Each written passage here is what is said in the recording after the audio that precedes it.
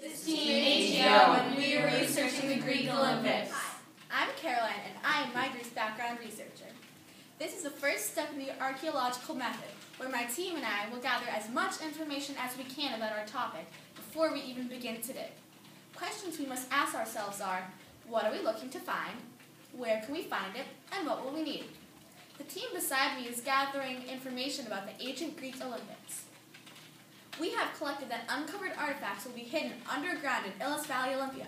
Let's go. Hi, I'm Olivia. My team's archaeologist. My job as an archaeologist is to excavate. In this step, the actual digging takes place. However, before we started digging, we had to get a permit to make sure we had permission to dig.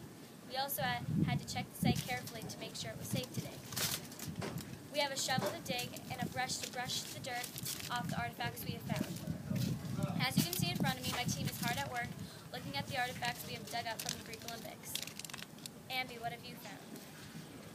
I found a silver circular object, possibly a shield or a discus. Cameron, what have you found? I have found some sort of circular wheel type thing. Betsy, what have you found? I have found a long wooden stick with a sharp point on top. It could possibly be a javelin. I could have gone with this if it was a shield. Great.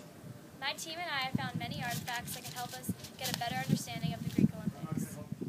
Hello, this is Ambi, and welcome to Step 3 of the Archaeological Method, the analysis of finding.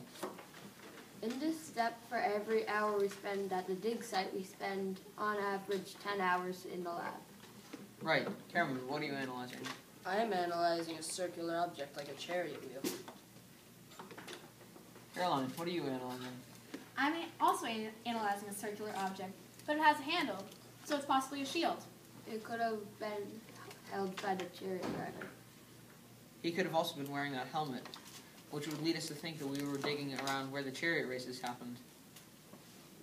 Hi, my name is Professor Cameron. Today I'll be telling you about publication.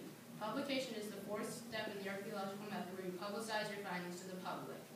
On my dig, we believe we found a chariot wheel from 776 BC, which was used in chariot racing. This is an amazing find and may help us learn more about the Greek Olympics. My name is Betsy. On my team, I'm the person who preserves the artifacts. Preservation is important for two reasons. First, we can go back and check our artifacts if we find some new information related to the artifacts that we preserved, or to double check something. Then, in the future, there might be new technology that can discover something new about the artifacts.